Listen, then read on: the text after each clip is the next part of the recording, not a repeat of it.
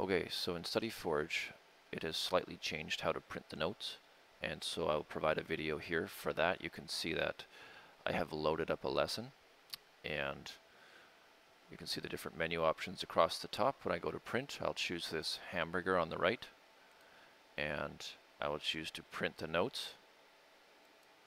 And in here, I can actually go ahead and print from just about anywhere in the course, but I can print just one lesson.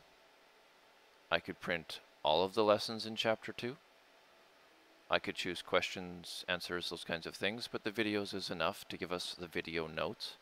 And so I'll hit, maybe I'll do all the chapters at once so that it's ready to go when I want it. I can hit print preview.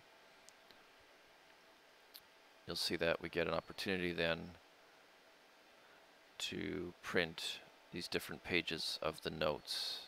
And so it may take a little while to load depending on your internet connection. Click on this big print icon in the top right hand corner and it should take you to a print dialog.